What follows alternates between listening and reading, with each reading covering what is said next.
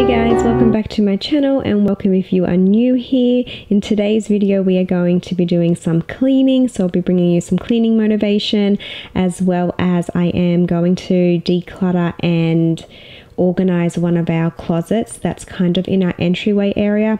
It was just getting a little out of control, and the last two times that I opened the door to the closet, something fell out and hit me on the head. So I knew it was time to get in there and kind of organize it a little bit. So that'll be coming up soon, but to start with, I'm just cleaning up the kitchen, unloading the dishwasher, and then getting all those dishes that are on the bench and in the sink into the dishwasher, and just kind of giving the kitchen a good tidy up because it was starting to get a little messy. So it was definitely time to get in there and clean.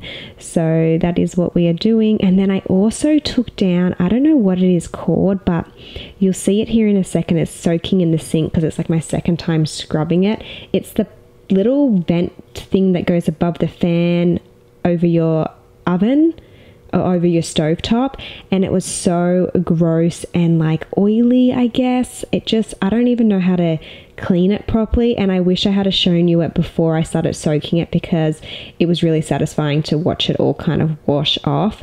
But I soaked it and then gave it another scrub, and now I'm putting it back up there. But if anybody has any hints on how to really get in underneath that fan and clean it, I would love to know down below, because that's the first time that I've had to deal with this kind of situation. But anyway, moving on to the closet, and this is the before. Like I said, I don't feel like it's super out of control or really bad. It's just that things were just piling on top of each other, especially up the top there, and every time you'd go to get something, something else would fall down, and things were starting to pile down the bottom there. It was just going to start to get out of control, so I knew I had to get in there and kind of get it organized sooner rather than later.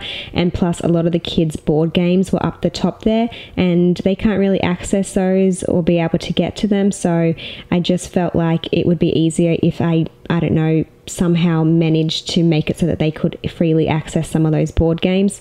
So to start with, I'm just completely clearing out the closet, and I put most of the stuff back in. Some of the stuff I didn't need to put back in, it didn't need to go there, but it just, look at all the stuff that accumulated, like the dust and the dirt and the cat hair probably, and some dog hairs probably in there too. So I'll just give you a close-up of that because it's pretty gross, and I'm very real here on my channel, so I wanted to show you that because it is satisfying once it was all vacuumed up. And that's what I love about these videos, is the satisfaction, the motivation that it gives you to kind of get into those places.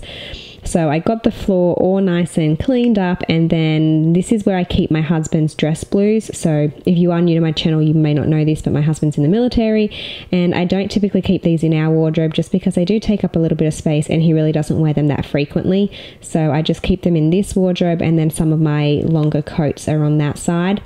And then I had this little, I don't know, I guess you could call like shelving kind of unit that was in my daughter's bedroom, and it was in her wardrobe, but she doesn't need it anymore because she has drawers now that she can use.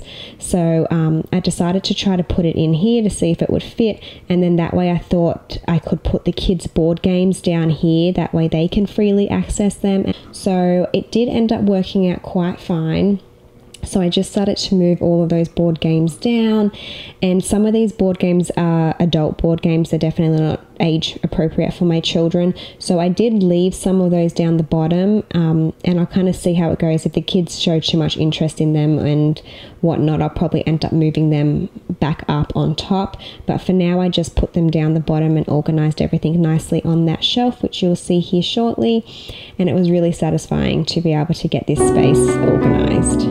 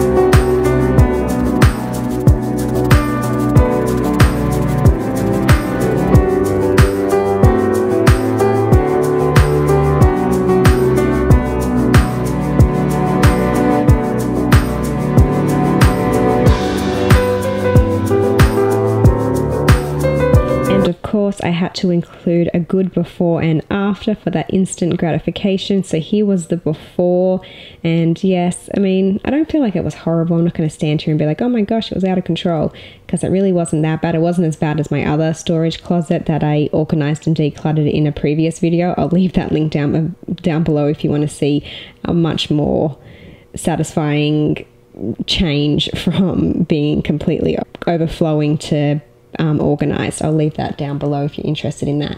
But this is how it turned out. Like I said, there are some adult board games down there that the kids aren't really going to play with, and then they do have their board games, but everything is just organized and nothing is going to fall off the top anymore. So we do have a Nintendo 64, which I left up there because I don't want the kids getting into that or playing with it, and then just some more of my husband's work gear plus his dress blues. And then it just kind of, we have a spare TV that I don't really know where else to put it, so I'm just leaving it down there, and it's just way more organized and just functions really well. So I think this turned out a lot better than what it was, and I didn't have to go and buy anything to organize, which was the plus. I just used little shelves that I had and called it a day. Okay, so moving on, I thought I would share dinner with you guys. So tonight we are having some chicken ranch pasta bake, I guess, and it's really simple. All you need is the chicken breast. I already chopped mine up, so just a chicken breast diced up. You'll need some bacon, which I already cooked. You'll need 2 tablespoons of butter, some black pepper, ranch seasoning, a little bit of flour, and some heavy whipping cream. And then you'll also need some Parmesan cheese and some mozzarella cheese. And then I also added in some garlic and some broccoli. And then also the pasta. You can use any type of pasta that you have on hand. I don't really think it matters. You can use penne, bow tie, fettuccine, I feel like would be fine. Any of them would work. But this is what I had, so this is what I was using tonight. And to start with, you're just going to start by boiling some water to get your pasta going. So I got the water going first, and then I seasoned the chicken. So I ended up using about half the packet of seasoning on the chicken and then adding half to the sauce later on. So I think you probably need, I don't know, maybe like a tablespoon of seasoning to season your chicken. So, and then you just stir that around, make sure the chicken's nice and coated in the seasoning, and then you're going to add that to some hot oil in a pan and cook that until the chicken is cooked. And then once the chicken is cooked, you will remove it from the pan, which you'll see here in a moment.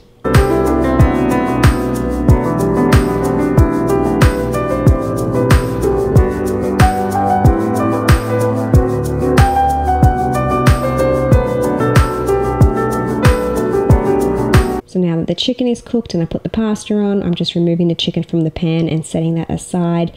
And I'm going to get started on the sauce. So you're going to add the butter, about 2 tablespoons of butter, and let that melt.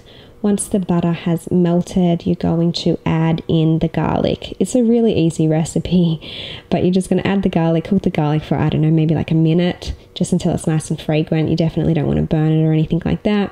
Then once the garlic is cooked, you can go ahead and add in some more seasoning. So I used the rest of that packet, which was probably about another tablespoon, maybe 2 tablespoons, and then I added half a tablespoon of flour to help thicken it up.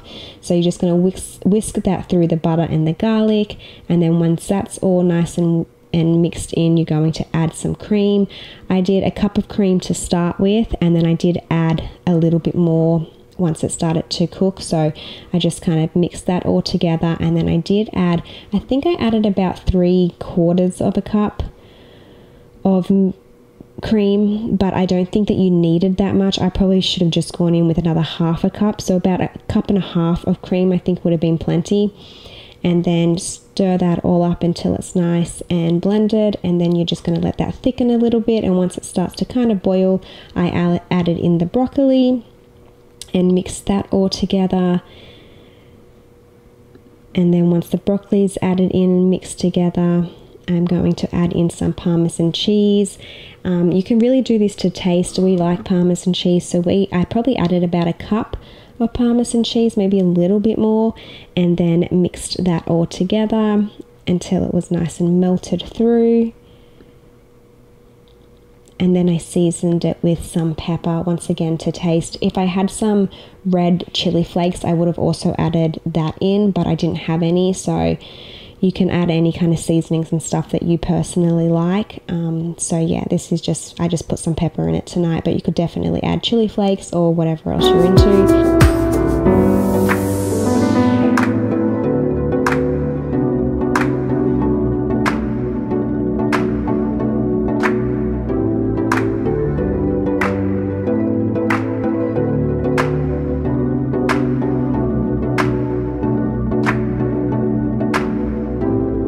And then I added the chicken back to the sauce and mixed that through until it's all nice and coated. And then you're going to add your pasta in and give it a good mix to get all the pasta coated in the sauce.